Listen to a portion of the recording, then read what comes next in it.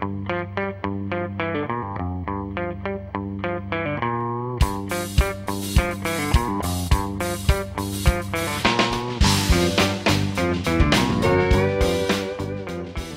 always nice coming back home and seeing the people of Port Elizabeth, and we're obviously known as a friendly city, and they've obviously shown that tonight. I enjoy playing in front of the crowd, friendly people, the band always gets us going on the field, and yeah, just the whole atmosphere of PE is good. Firstly, this Love Cricket initiative brings fans closer to the actual players, which is a really nice initiative.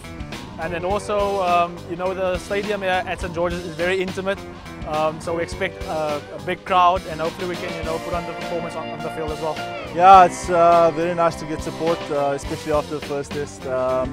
We're hoping that they come out and support us on the day of the game, and yeah, hopefully we can repay them. It's important to get them interacting with us and get them to the ground to support us. And it's always nice playing in front of full crowds, and it's never nice playing in front of empty stadiums. So yeah, it's good to interact with them and get them down to the ground.